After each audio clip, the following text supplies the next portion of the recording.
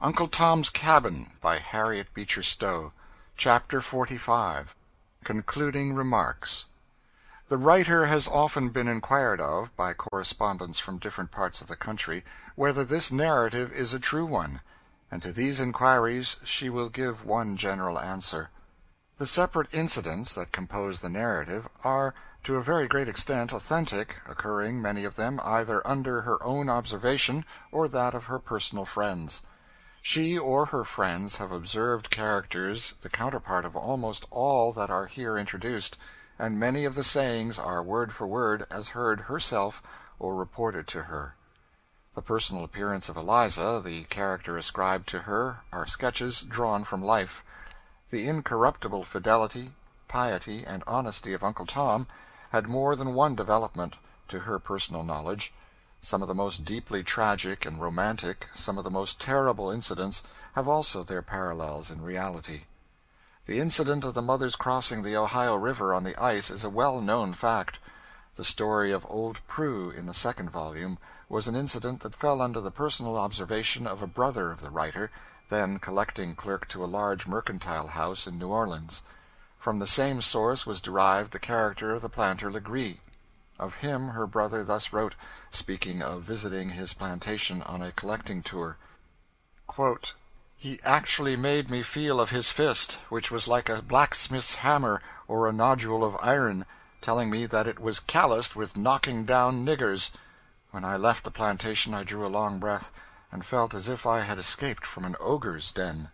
Unquote. That the tragical fate of Tom also has too many times had its parallel, there are living witnesses all over our land to testify. Let it be remembered that in all Southern States it is a principle of jurisprudence that no person of colored lineage can testify in a suit against a white, and it will be easy to see that such a case may occur wherever there is a man whose passions outweigh his interests, and a slave who has manhood or principle enough to resist his will. There is, actually, nothing to protect the slave's life but the character of the master. Facts too shocking to be contemplated occasionally force their way to the public ear, and the comment that one often hears made on them is more shocking than the thing itself. It is said, quote, "Very likely such cases may now and then occur, but they are no sample of general practice." Unquote. If the laws of New England were so arranged that a master could now and then torture an apprentice to death, would it be received with equal composure? Would it be said, quote, "These cases are rare and no samples of general practice"? Unquote. This injustice is an inherent one in the slave system. It cannot exist without it. The public and shameless sale of beautiful mulatto and quadroon girls has acquired a notoriety from the incidents following the capture of the Pearl. We extract the following from the speech of Hon. Horace Mann, one of the legal counsel for the defendants in that case. He says, quote, "In that company of 76 persons who attempted in 1848 to escape from the District of Columbia in the schooner Pearl, and whose officers I assisted in defending, there were several young and healthy girls who had those peculiar attractions of form and feature which connoisseurs prize so highly. Elizabeth Russell was one of them. She immediately fell into the slave trader's fangs, and was doomed for the New Orleans market. The hearts of those that saw her were touched with pity for her fate. They offered $1,800 to redeem her, and some there were who offered to give that would not have much left after the gift. But the fiend of a slave trader was inexorable. She was dispatched to New Orleans, but when about halfway there God had mercy on her, and smote her with death. There were 2 girls named Edmondson in the same company. When about to be sent to the same market, an older sister went to the shambles to plead with the wretch who owned them, for the love of God, to spare his victims. He bantered her, telling what fine dresses and fine furniture they would have. "Yes," she said, "that may do very well in this life, but what will become of them in the next?" They too were sent to New Orleans, but were afterwards redeemed at an enormous ransom and brought back. End quote. Is it not plain from this that the histories of Emmeline and Cassie may have many counterparts? Justice, too, obliges the author to state that the fairness of mind and generosity attributed to St. Clair are not without a parallel, as the following anecdote will show. A few years since, a young Southern gentleman was in Cincinnati with a favorite servant, who had been his personal attendant from a boy. The young man took advantage of this opportunity to secure his own freedom, and fled to the protection of a Quaker who was quite noted in affairs of this kind. The owner was exceedingly indignant. He had always treated the slave with such indulgence, and his confidence in his affection was such that he believed he must have been practiced upon to induce him to revolt from him. He visited the Quaker in high anger, but being possessed of uncommon candor and fairness, was soon quieted by his arguments and representations. It was a side of the subject which he never had heard, never had thought on, and he immediately told the Quaker that if his slave would, to his own face, say that it was his desire to be free, he would liberate him. An interview was forthwith procured, and Nathan was asked by his young master whether he had ever had any reason to complain of his treatment in any respect. "No, massa," said Nathan. "You've always been good to me." "Well, then, why do you want to leave me?" "Massa may die. Then who get me? I'd rather be a free man." After some deliberation, the young master replied, "Nathan, in your place I think I should feel very much so myself. You are free." He immediately made him out free papers, deposited a sum of money in the hands of the Quaker, to be judiciously used in assisting him to start in life, and left a very sensible and kind letter of advice to the young man. That letter was for some time in the writer's hands. The author hopes she has done justice to that nobility, generosity, and humanity which in many cases characterize individuals at the South.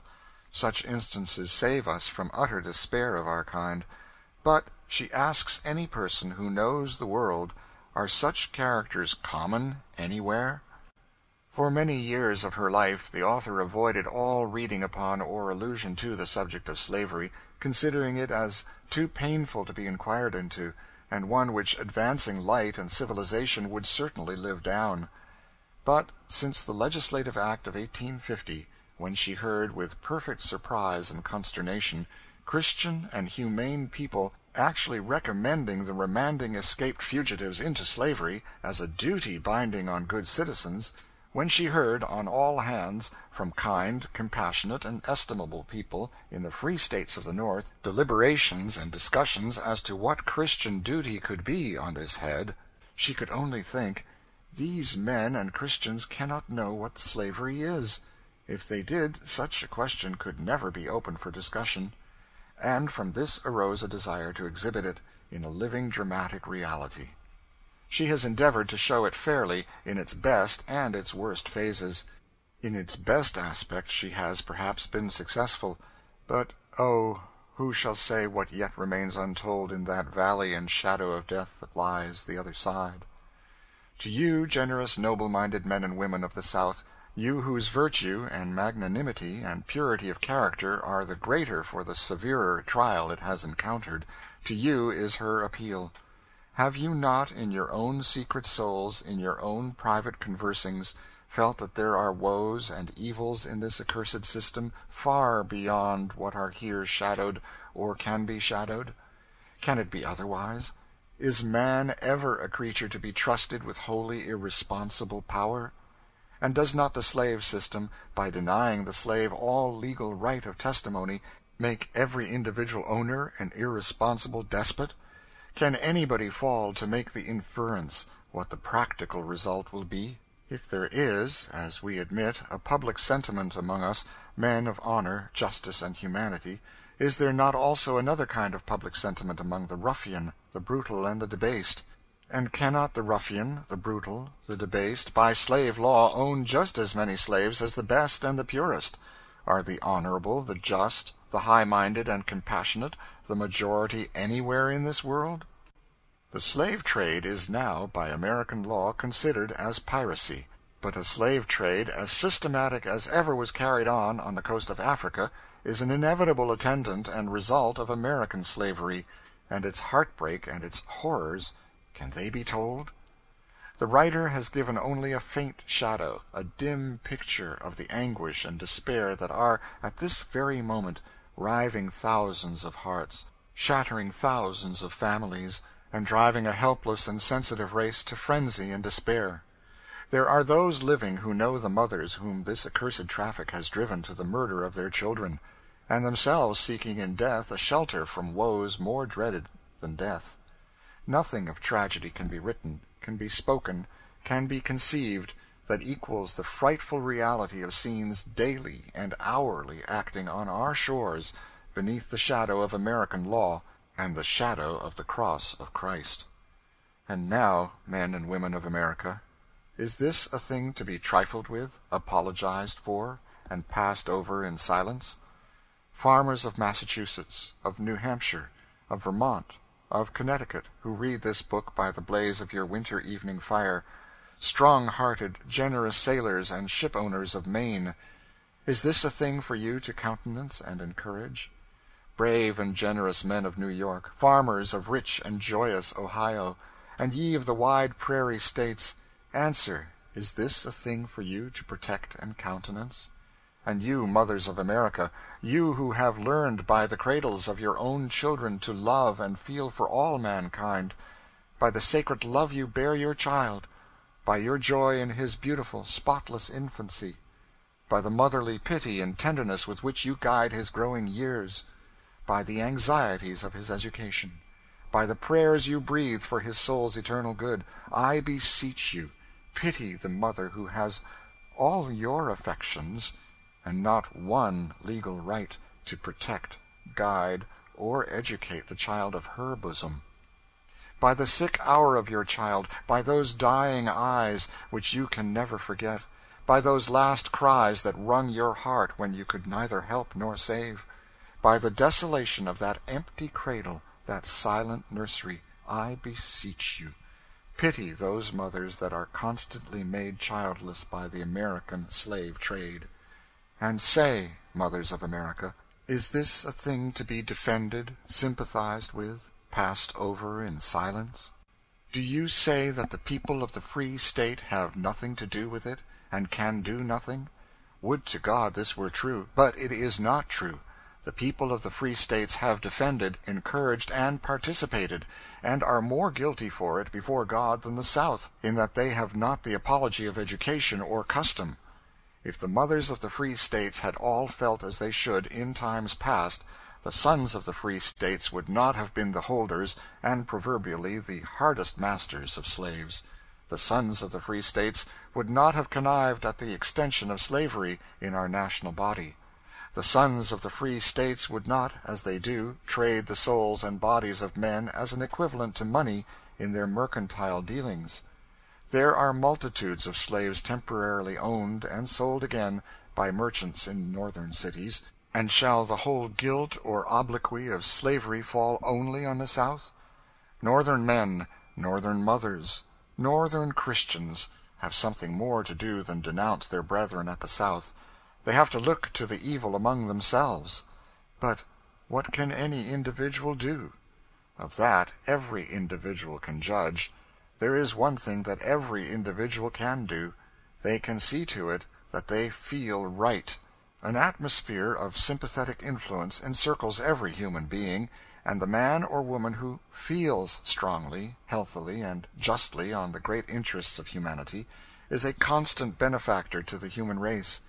See, then, to your sympathies in this matter. Are they in harmony with the sympathies of Christ?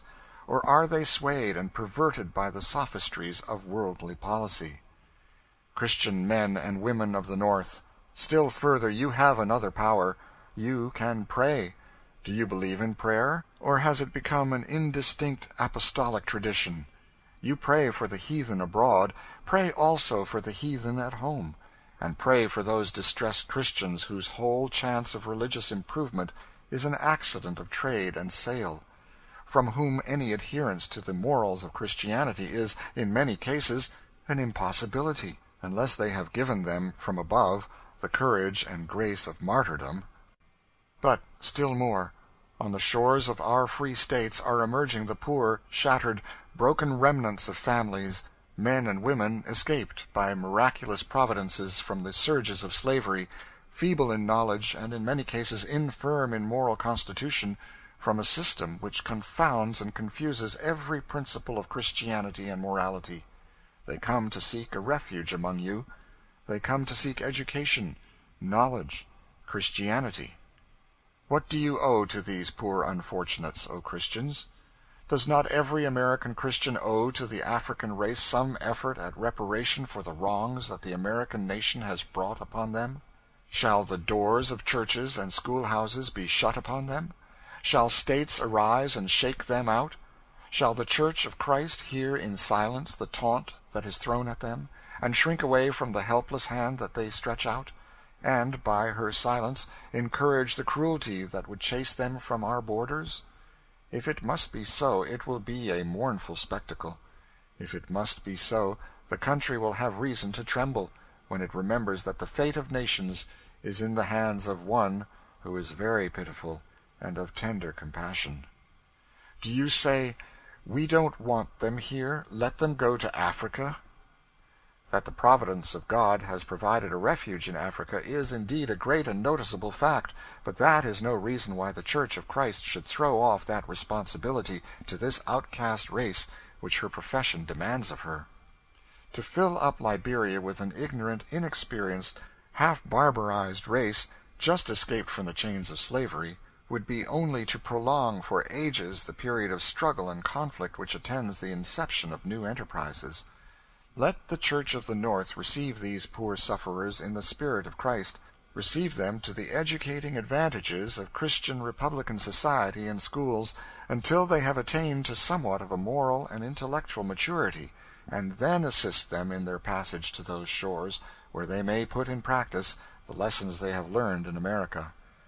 There is a body of men at the North, comparatively small, who have been doing this, and as a result this country has already seen examples of men, formerly slaves, who have rapidly acquired property, reputation, and education. Talent has been developed, which, considering the circumstances, is certainly remarkable, and for moral traits of honesty, kindness, tenderness of feeling, for heroic efforts and self-denials, endured for the ransom of brethren and friends yet in slavery, they have been remarkable to a degree that, considering the influence under which they were born, is surprising. The writer has lived for many years on the frontier line of slave states, and has had great opportunities of observation among those who formerly were slaves.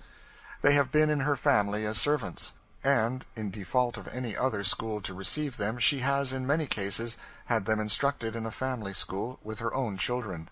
She has also the testimony of missionaries among the fugitives in Canada, in coincidence with her own experience. And her deductions, with regard to the capabilities of the race, are encouraging in the highest degree. The first desire of the emancipated slave, generally, is for education. There is nothing that they are not willing to give or do to have their children instructed, and, so far as the writer has observed herself, or taken the testimony of teachers among them, they are remarkably intelligent and quick to learn. The results of schools founded for them by benevolent individuals in Cincinnati fully establish this.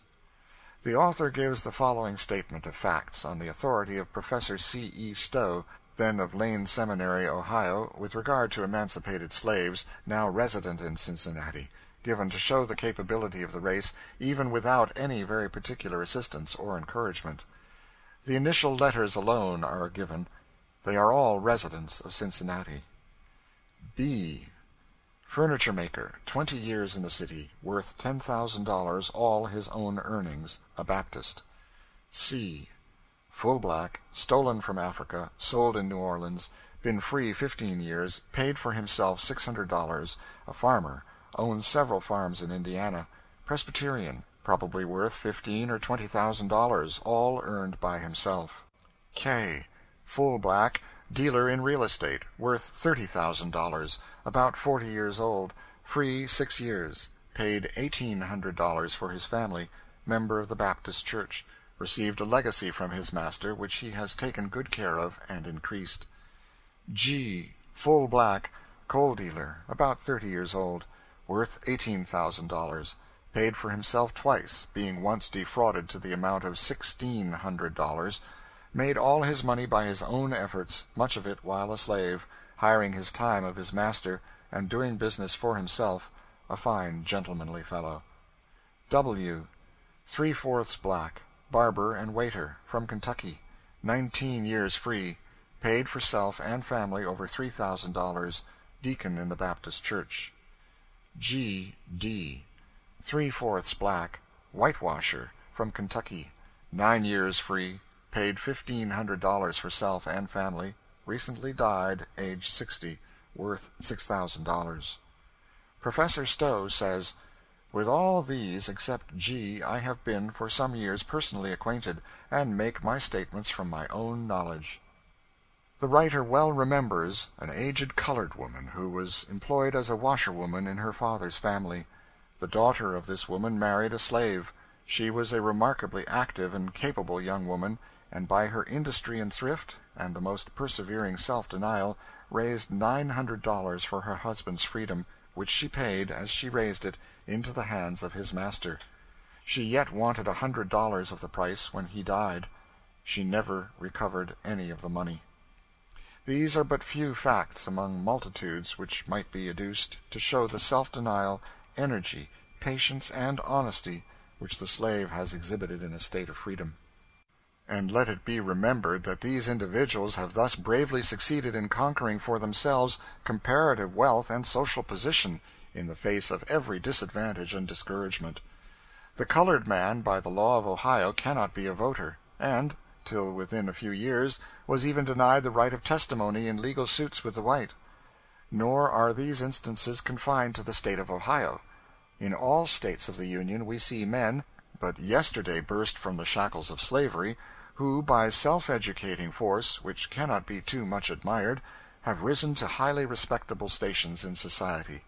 Pennington among clergymen, Douglas and Ward among editors, are well-known instances. If this persecuted race, with every discouragement and disadvantage, have done thus much, how much more they might do if the Christian Church would act towards them in the spirit of her Lord. This is an age of the world when nations are trembling and convulsed. A mighty influence is abroad, surging and heaving the world as with an earthquake. And is America safe? Every nation that carries in its bosom great and unredressed injustice has in it the elements of this last convulsion. For what is this mighty influence thus rousing in all nations and languages those groanings that cannot be uttered for man's freedom and equality? O Church of Christ, read the signs of the times. Is not this power the spirit of him whose kingdom is yet to come, and whose will to be done on earth as it is in heaven? But who may abide the day of his appearing? For that day shall burn as an oven, and he shall appear as a swift witness against those that oppress the hireling in his wages, the widow and the fatherless, and that turn aside the stranger in his right, and he shall break in pieces the oppressor. Are not these dread words for a nation bearing in her bosom so mighty an injustice? Christians, every time that you pray that the kingdom of Christ may come, can you forget that prophecy associates in dread fellowship the day of vengeance with the year of his redeemed? A day of grace is yet held out to us. Both North and South have been guilty before God, and the Christian Church has a heavy account to answer. Not by combining together to protect injustice and cruelty, and making a common capital of sin, is this union to be saved, but by repentance, justice, and mercy. For not surer is the eternal law by which the millstone sinks in the ocean than that stronger law by which injustice and cruelty shall bring on nations the wrath of Almighty God. End of chapter 45, and end of Uncle Tom's Cabin.